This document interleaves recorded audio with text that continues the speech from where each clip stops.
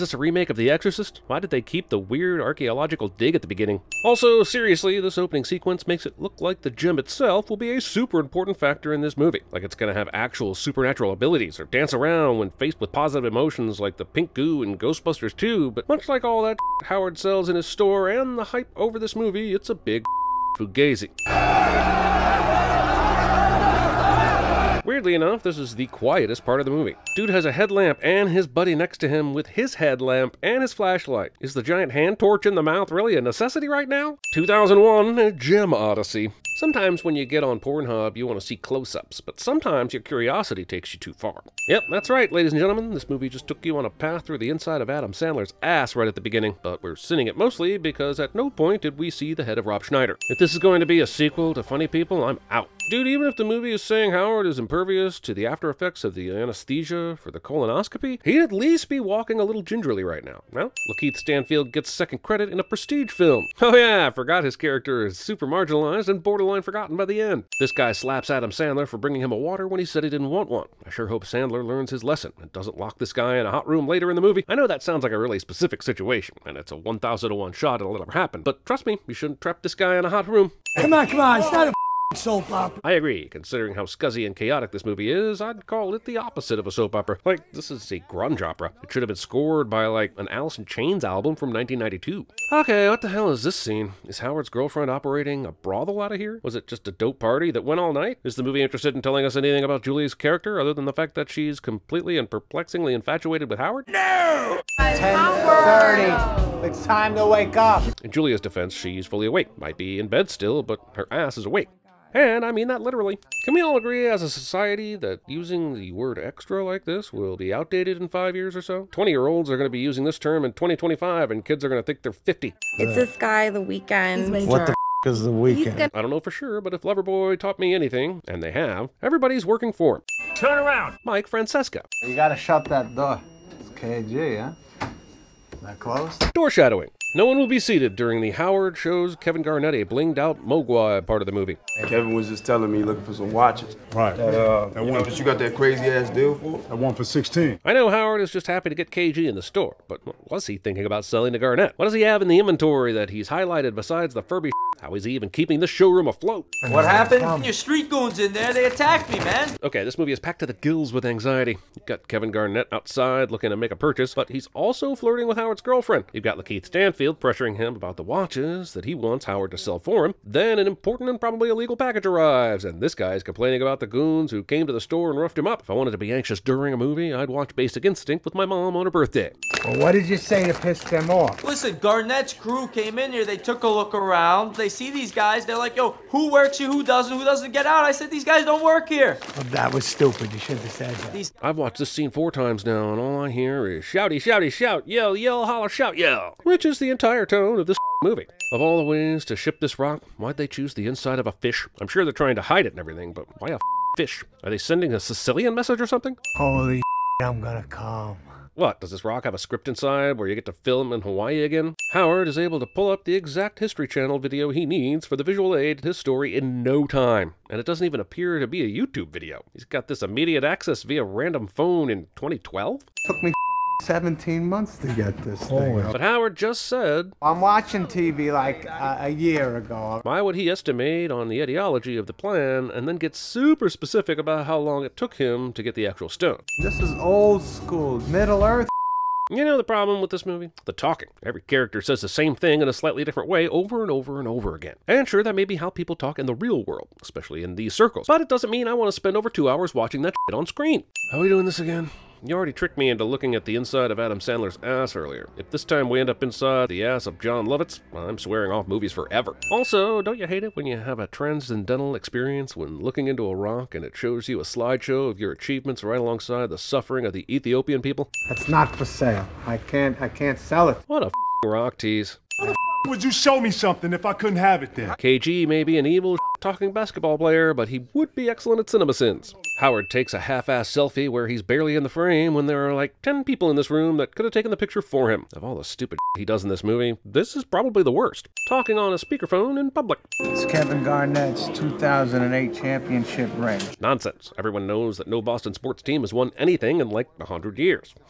If they did, could you imagine how insufferable they would be? I'm going to give you $25,000, but I want an 8% vig on the ring. Even if I could understand what's being said as these characters are talking over each other, only a degenerate gambler would have a clue what the hell a vig is. It's 5 steps into it. Look, I understand he has a lot of money on this, but this is the beginning of an NBA game. It's possible the beginning of an NBA game is more boring than a middle school soccer match. If this were the fourth quarter, I might give a about whether he's going to win his bet. But he's getting animated over the most inconsequential part of the game right now. Stuff that won't make or break his wager. We didn't even get to see if the Celtics won the opening tip, which is part of the parlay. I mean, of course I looked it up and found out that they did, but it's a sin regardless. You! Yes! Hey, you know this guy? The guy that overreacts to every play during a game, whether it's because of a bet or fandom or whatever? Yeah, that guy is the worst, right? Well, welcome to this movie's idea of a protagonist. You sleep. You know, for a guy that's obsessed with this game, Howard sure is leaving all opportunities to watch it. Hell, he could have watched the whole thing on his phone in Benny's room, or finished that out with Eddie in his room. None of this matters because he's going to find out that Eric Bogosian stopped the bet. Anyway, part of the parlay that Howard gave the bookie was Kevin Garnett blocked shots. Since this is based on a real game, we can see that Howard got the Celtics to cover. Celtics halftime, Garnett points and rebounds, and the Celtics opening tip. But the one he did not get was the blocked shot one. Kevin Garnett didn't get a single block in that game. The only way he won this bet is if he bet against Kevin Garnett, and that was not the spirit of this bet at all. Oh my God, oh my God, oh my God. Well, he did say he was gonna come. I just didn't think it would take him this long. And in a cab, no less. Closet sexting. Closet-sexting?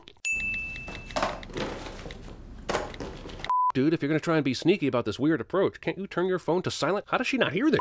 I just hit so big. Premature celebration. And given the way his girlfriend is dressed, along with Howard's advanced age, I'm gonna throw in premature ejaculation just for good measure. Also, I maybe understand Howard not calling his bookie right away, since it's late, but he goes an entire day without checking with Gary on a huge bet that he actually hit. You don't think a money-hungry like Howard wouldn't be at the restaurant early in the morning to collect?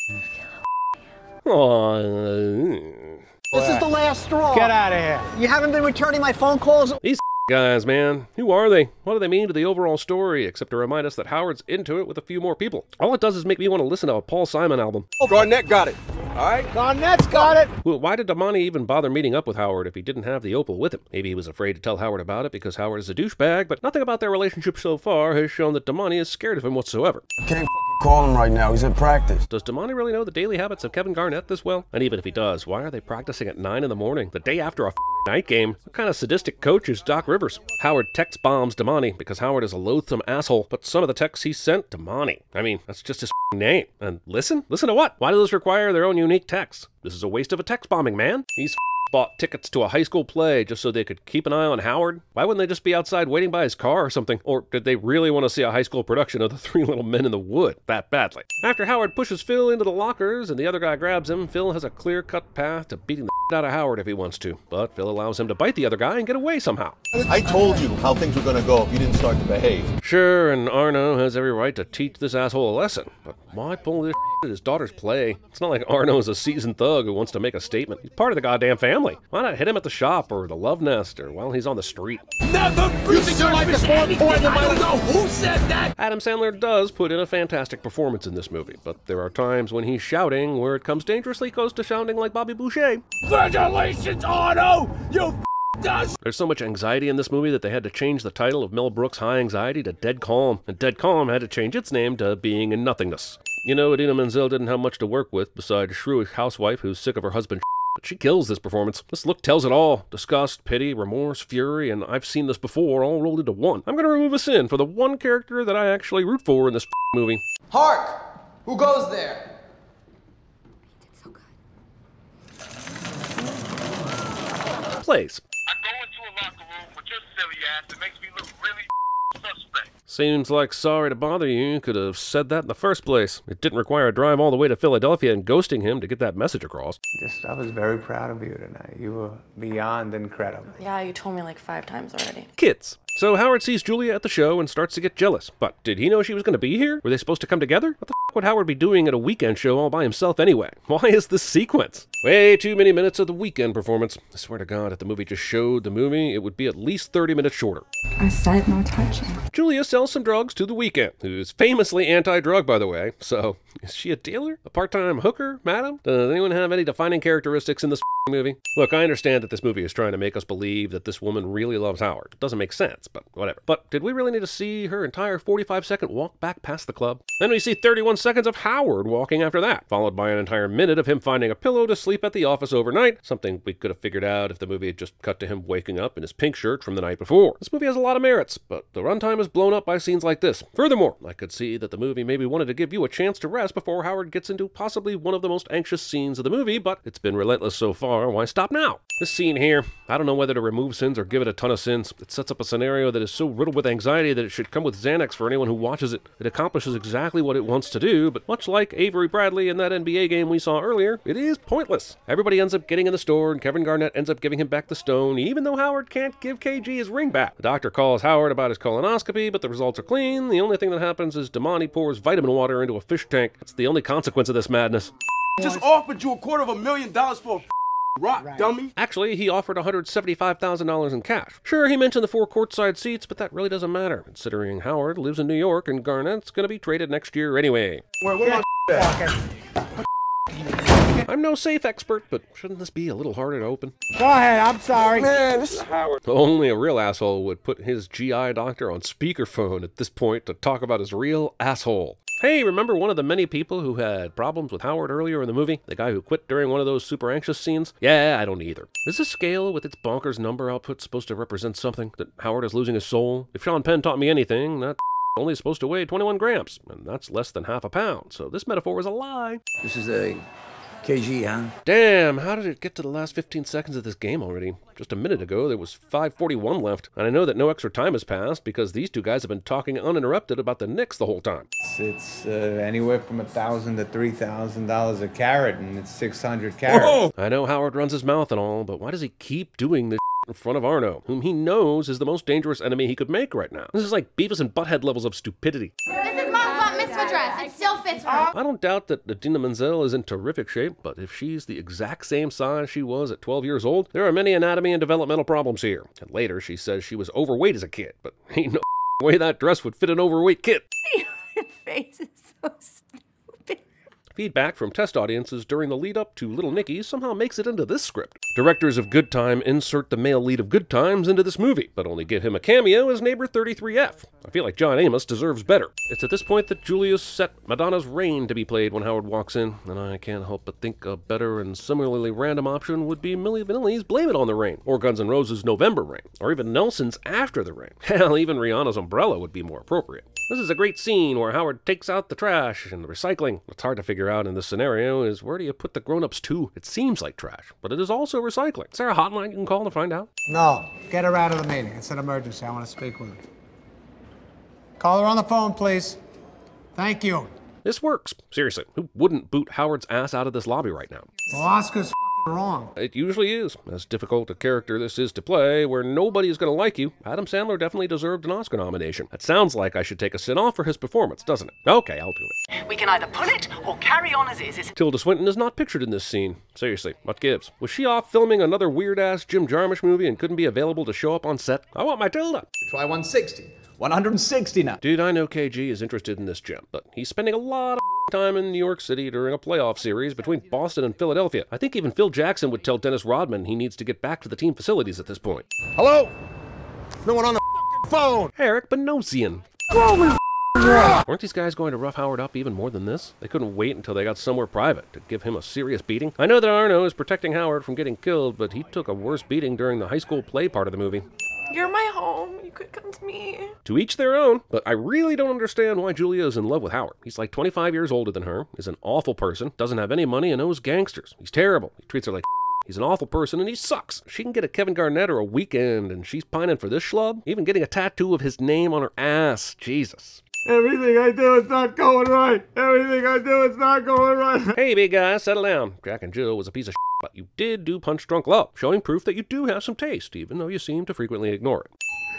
Do not let him in. Understand me? You know, the real poetic justice in this movie would have been one of these unimportant characters being one of the people who end up killing Howard over a debt. But there are at least 2 red herrings in this movie that are basically just here to give the Safdie brothers some more anxious moments to jerk off to. Paid $100 grand, okay? So you doubled your money. For $165,000? I don't want to cast aspersions, but that sounds like the new math they teach you in the NBA instead of college. I'm not a athlete. This is my way. This is how I win. You mean having inside knowledge of the team you're betting on? Sounds like Pete Rose circa 1987. I guess this is a statement on the fact that NBA players bet on themselves and influence outcomes based on gambling odds. And the fact that Garnett is in this movie validates that. So explain to me why I'm supposed to be excited for the lead to come back later this summer. Okay, KJ, I need you to give me your this is up face. Really lean into it. There you go. That's what I'm talking about. I mean, Adam Sandler and the Safdie brothers must have studied Worm and Rounders for this character. He is so goddamn infuriating, and this is what the movie wants him to be. Everything you expect from protagonists. Is there anything redeeming about him? This movie really puts us in a bind, because the intent and the execution is there, but it can be very hard to watch at times.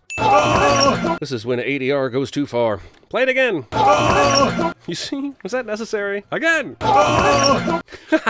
This is totally the sound I'm going to make the next time Chris or Barrett asks me for a narration redo.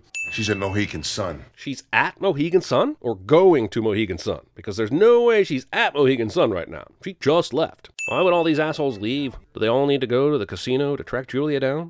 She's got so much of a head start that by the time they get there, she definitely would have already made the bet. So what do they do then? And why wouldn't someone stay with Howard? The ending of this movie is intense, for sure, but it's also built off one big-ass contrivance. Man, Phil must really be in a hurry to get trapped inside this stupid room. Close the door.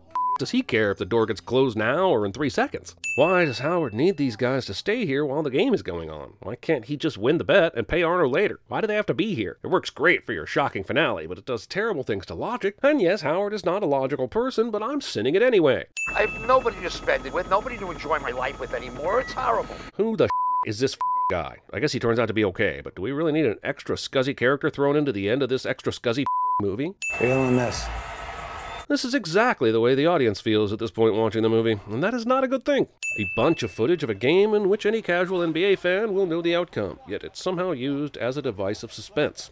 Okay, I bet on the Celtics, specifically Kevin Garnett. Okay, 2 good bets. Celtics are winning, and Garnett's got 9 and 7. Julia tells this random dude what she bet on Kevin Garnett, which could mean anything, but he seems to know that the bet is points and rebounds because he indicates as such during his mansplaining. It's funny that during this halftime speech, Doc Rivers is telling everyone to look at KG while he examines the black opal. Everyone remembers all the stories after this game where Kevin Garnett's teammates were like, KG was looking at this weird Ethiopian rock and he got power from it. It inspired us to go out there and whip the 76ers once and for all. It won't help against the Miami Heat later, but man, was this ever a special night. Howard's character is such that he doesn't recognize the temperature of people around him, so he's going to let 2 psychopaths back into the room because he thinks he's safe now. It's a fitting end to his character. He dies happy because it would have been all downhill from here. There's no way this guy could make $1.2 million hold up. At first I hated this because it was stupid for him to let these guys back in, but now I understand that everything fits perfectly. Thank God. I'm sorry, but I haven't been this happy to see a movie character get shot in the face since Virgil Sollozzo in The Godfather.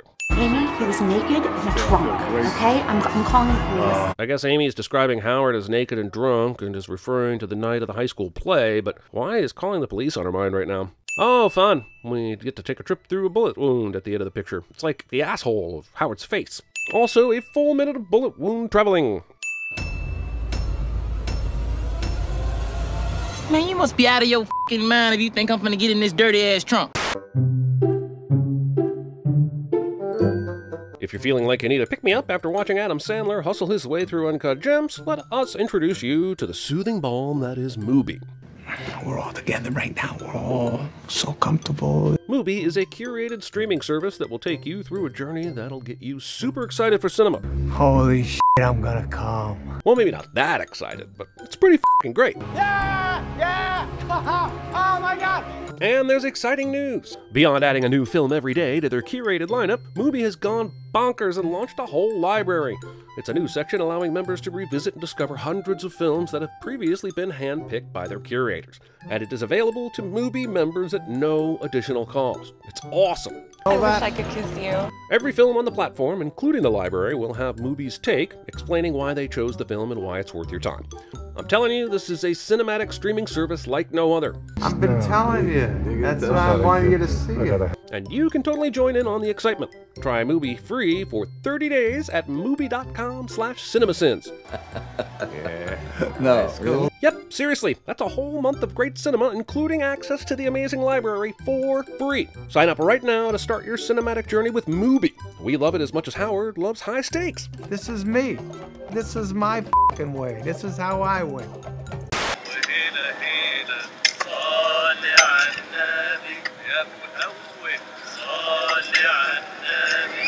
I told you I'm walking. I'm walking here! I'm walking here! So you will listen to every damn word I have to say! I can't call him right now. He's at practice. We talking about practice. Not a game, not a game, not a game. We talking about practice. Are you too good for your home? Answer me! Hey, the keys are in the trunk. Say that again. I said the keys are in here.